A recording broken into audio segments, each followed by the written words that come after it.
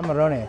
Okay, so that's the end of the night. If you're starting out your day with Amarone, you're at the end of your evening. So you're just like, at the end of the evening, man, you might be with like some Teddy Pendergrass, you might be with some Luther, you might even be like some Lionel. Like, so some things are going on if you're drinking Amarone, and it's that time of the day.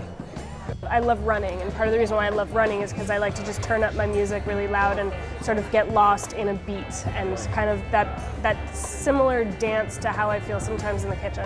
As an upscale restaurant, we were the only one that had a DJ in the restaurant, and I felt like he was playing some really, being from San Francisco also, some really cool house music, and really measuring the temperature of the dining room.